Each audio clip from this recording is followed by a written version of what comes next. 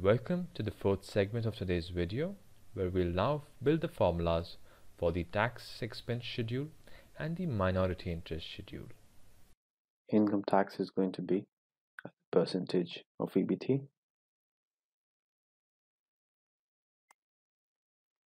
In the forecast, as we have mentioned, it is going to be 5%. So the formula is G20, so it will be equal to H20 into minus sign 5%. It will give us the tax expense. Minority interest is also going to be as a percentage of the net profit after tax minus sign divided by the net profit after tax, that is the net profit before minority interest.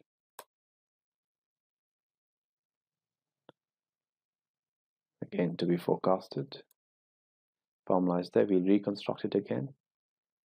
It is equal to H23 into minus sign to give us the minority interest share, the net income. For appropriation account, as we can see, the closing balance was hard-coded. We can quickly verify this. Sum of all the figures is equal to the closing balance. It is confirmed. So we can take the alt and equal formula for the sum formulas. So our format is not disturbed. And for the opening balance, we can link it to the closing balance and then drag the same.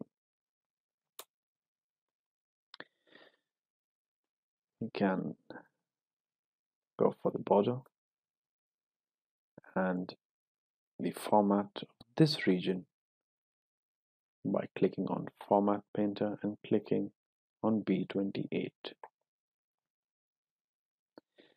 The increase in share capital net income for the year is something we can link directly.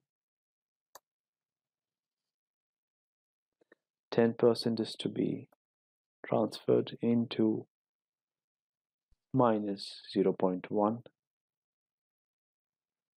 Others and dividend will be forecasted as we move on. We have built the formulas to forecast the tax expense and the minority interest line item. In our final segment, we will take on the CAGR calculation and most importantly have a quick revision of this entire video.